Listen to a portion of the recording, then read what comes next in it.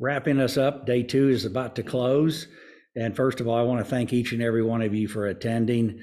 We've had some great information provided these last 2 days on the reality of today's high potency marijuana and its impacts on public health and public safety.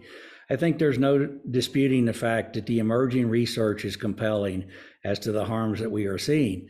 Yet, public health and public safety policy surrounding today's high potency THC continues to be made with total disregard to the emerging research and data that we're seeing. This has to stop. We are at a point now that we have enough research that science can catch up to the myths that we're hearing about today's high potency THC. And along those lines, I've got some great news for you folks. The 2025 Marijuana Opiate Summit will be back into an in-person event here in San Diego in November of 2025. So mark your calendars to come to San Diego. We've had some absolutely fabulous weather these last 2 days in San Diego. Not so much today, it's raining, but I'm laughing at these folks in Southern California that don't really know what rain is and are happy to see it. But mark your calendars, November 2025, an in-person event here in San Diego. We're excited about that. I would be remiss if I didn't acknowledge a few folks here before we close. And the first person I want to acknowledge and express a debt of gratitude to is somebody you haven't seen, but without him, this would not be possible. And that's Paul O'Rourke with NHAC. Paul does an amazing job of organizing, coordinating, facilitating, whether it's an in-person meeting or a virtual meeting, as the last 2 summits have been. So Paul, kudos to you. Thank you so very much for what you do. And we couldn't do it without you. The Marijuana Prevention Initiative and Joe at San Diego, thank you.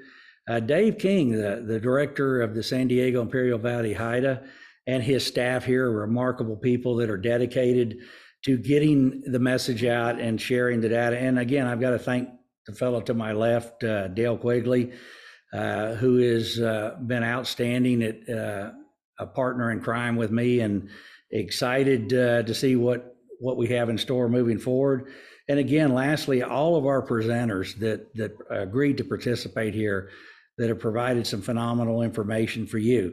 But I want to leave you with a couple of closing comments. I say, we've got almost 3,000 people registered for the opioid panel that's coming up tomorrow and Friday. And it's really impressive.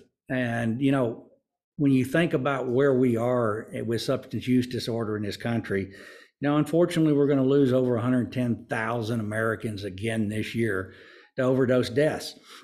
And that's totally unacceptable. But I can assure you, 45 years in law enforcement, that we're never going to get a handle on our substance use disorder problem in this country until we start having honest discussions about marijuana's role in substance use disorder.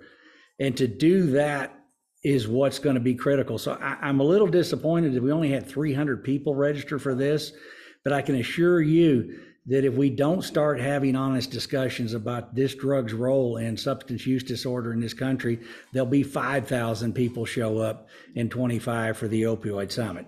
So lastly, I want to leave you with a little comment, a little quote from Booker T. Washington. And he basically said, a lie doesn't become truth, wrong doesn't become right, and evil doesn't become good just because it is accepted by the majority. Think about that. And I'll lastly leave you with what Dale started this summit with. He said, if you learn something new during these last 2 days, share it. If you hear misconceptions, correct them. But most importantly, do something with the knowledge and the information that you've learned these past 2 days, because to do nothing is not acceptable. So again, thank you all for your attendance. This recording will be available on the NMI website shortly.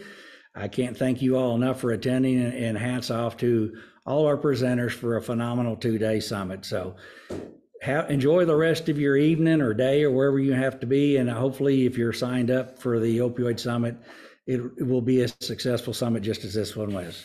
So goodbye to all of you, and we'll see you all in 25.